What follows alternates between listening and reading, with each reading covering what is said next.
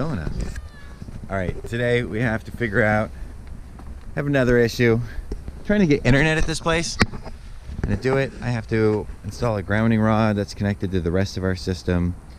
And my grounding rod is stuck.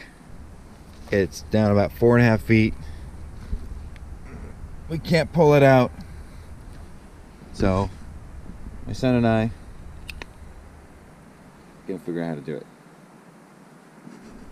He's convinced that we can't get it up, and I'm convinced that we can. So here's my idea. This 2x4, gonna use this as a lever, this as a fulcrum, and I gotta figure out how to tie around this post. So my idea is use some sort of strapping like this, and I don't know exactly how that's gonna work though, so we're gonna see if this will work.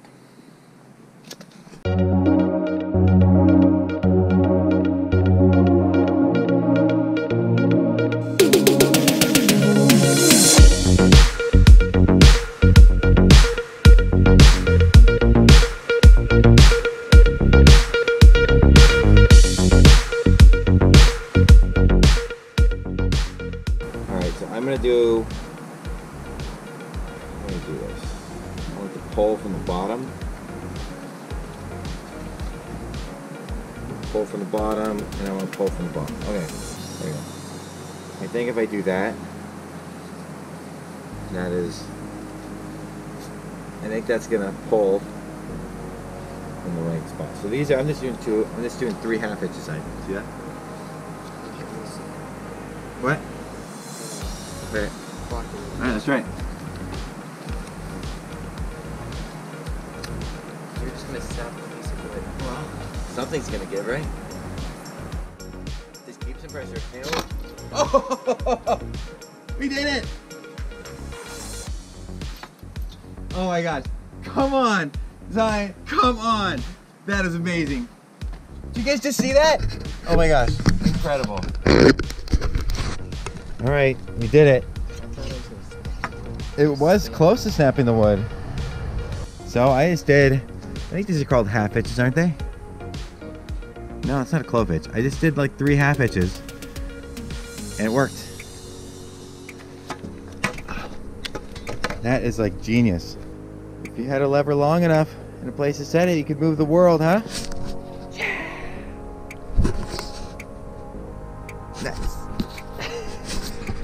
All right, that was exciting for me because I did not really know if that would work.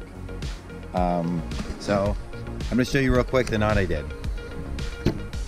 So if I'm gonna pull it that way, I wanna pull up that way. Let's see if I can find a way to set this. So you go around, because you want to pull, you want this top pole to pull against itself. So went around once, went around twice, and through the hole, and then I went around again a 3rd time, back to the hole like that. And so it's creating this chain of friction. And then I tighten them all together like that. So this pulls on this one, this pulls on that one, this pulls on that one, and they're all tensioning against themselves. So it doesn't come undone. The only other thing I think I would have changed is my 2x. See if you guys can see this. My 2x I laid on the flat like this, and I probably should have laid it like that. It's much stronger in this direction. So I should have put it on the fulcrum, you know, like that, as opposed to on the flat. So next time I know. Catch you guys on the next one.